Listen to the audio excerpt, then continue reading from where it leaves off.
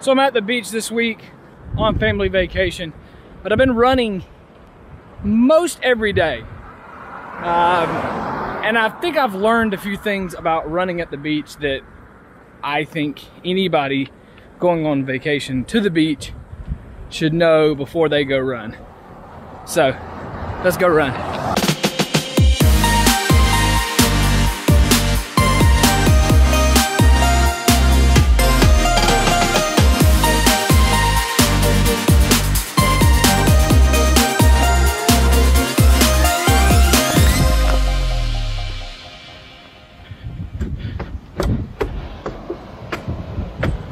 So I'm out at Holden Beach. I've been coming to Holden since I was like a little kid. Love this beach. I think it's like 7 miles from one end to the other. I've ran it one time, either a headwind or a tailwind. You pick your poison.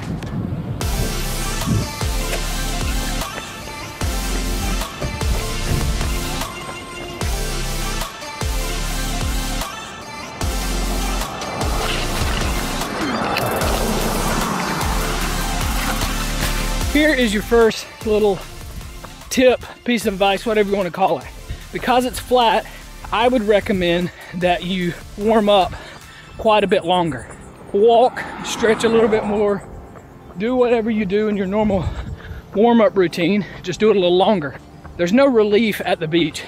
As much as you may say you hate the hills, there's nothing worse than no relief, and that's the beach. It's just flat, constant. There's a rhythm that you get into and your muscles just tighten up, your shoulders, your arms, just things that you would think because it's flat, it's easier. It's not always the case. So what I'd recommend is just stretching, doing your walking routine, extended stretches, whatever it is, a little bit longer. Once you get into that rhythm of running, you won't want to stop. So just a little tip.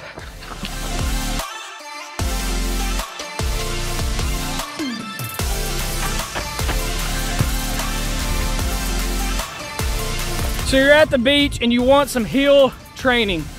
There ain't no hills at the beach. Now, we'd have a bridge there and I have ran it, but it's not the safest.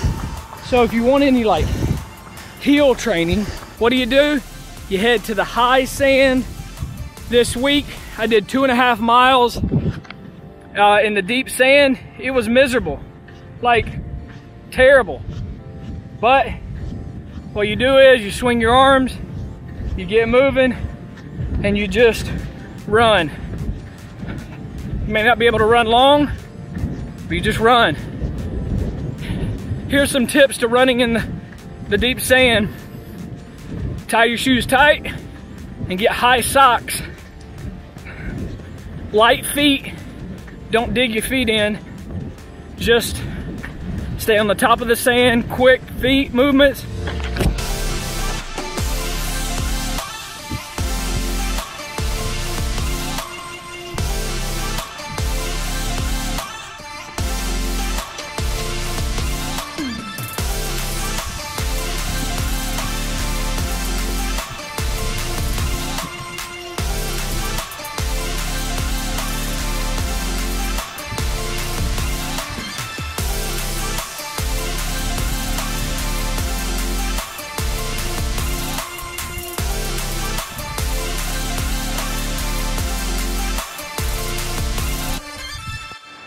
Now this is probably the most important tip.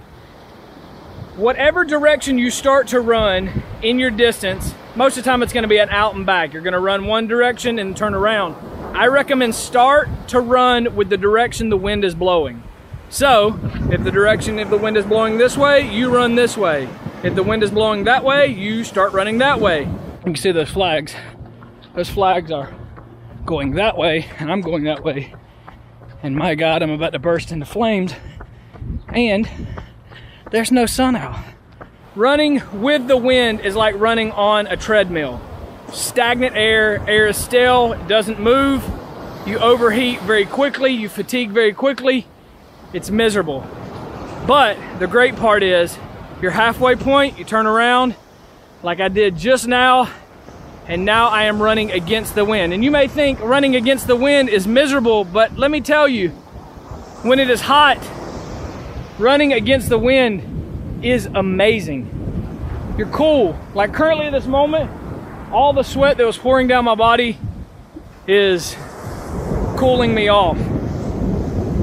If you're running in the direction the wind is and you're overheated, just stop for a second and turn around. Oh, it's amazing. So, this is an extremely important tip. Run with the wind to start and run against the wind to finish. It'll be a much more enjoyable run.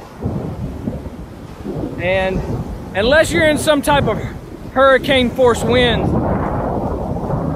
then in that case, make sure you document it. I want to see it. Now I'm gonna head back.